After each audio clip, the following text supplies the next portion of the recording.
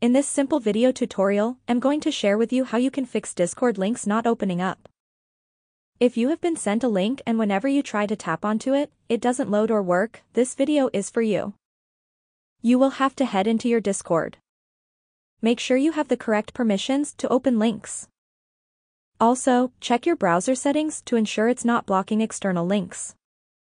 Just head to the profile page and click on the settings icon. On the settings page, select on web browser. Try to change it to either Safari or Chrome. If the issue persists, it might be a bug or a technical glitch with Discord itself. Try restarting Discord or contacting their support for further assistance. To contact Discord support, get back and select on support, submit your issue, and they will immediately get back to you. That's how easy it is to fix Discord links not working. If you have any questions, just let me know in the comments section down below.